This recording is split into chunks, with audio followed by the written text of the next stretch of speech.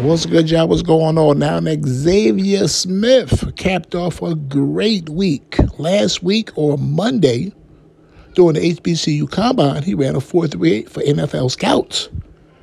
And he showed his route running ability.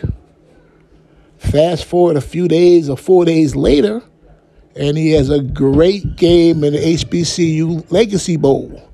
He's offensive MVP. Also, shout out to Jason Dumas for being defensive MVP of the Legacy Bowl. Now, Xavier Smith caught 8 passes for 92 yards, and he had 1 touchdown.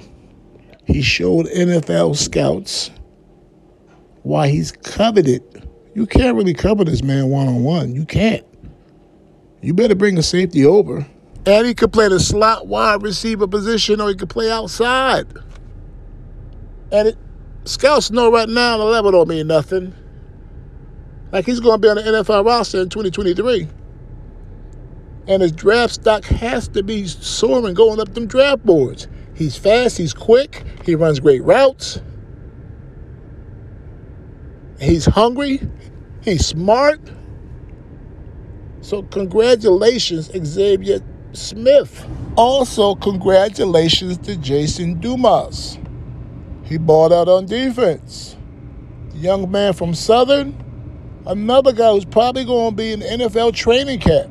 Don't know if he's going to get drafted, but he's going to be in somebody's NFL training camp. Look, I'm going to talk to you guys later. It's Corner Sports Net.